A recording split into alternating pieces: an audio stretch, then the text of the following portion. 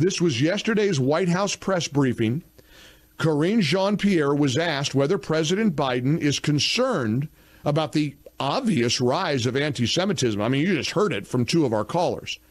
Listen to Karine Jean-Pierre in the White House press briefing. Wait until, and I give you my word that we didn't edit this. It's not like we took a question and then we spliced in a different answer.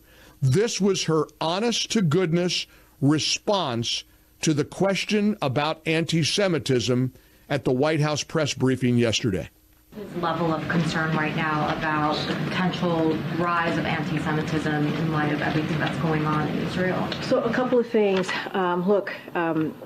We have not seen any credible threats. I know there's been always questions about credible threats, and so just want to make sure that that's out there. But look, Muslim and those perceived to be Muslim have endured a disproportionate number of hate-fueled attacks. And certainly President Biden understands that many of our Muslim, Arab Americans and Palestinian American loved ones and neighbors are worried about the hate being directed at their communities. And that is something you heard the president speak to in his address just last Thursday.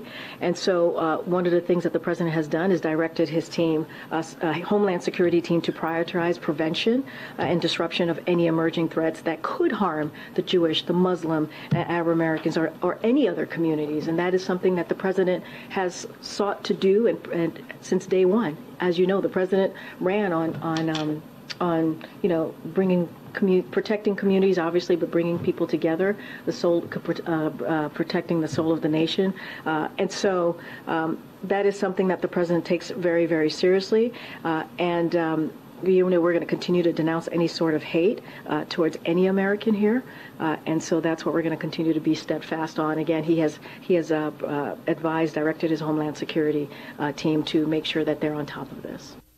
How do you like that?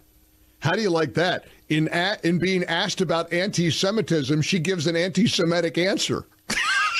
I mean, she pivoted to who she really is and what the White House represents. They believe that the real victims of the slaughter of babies and children and elderly people and innocent people in Israel, the real victims are Muslims.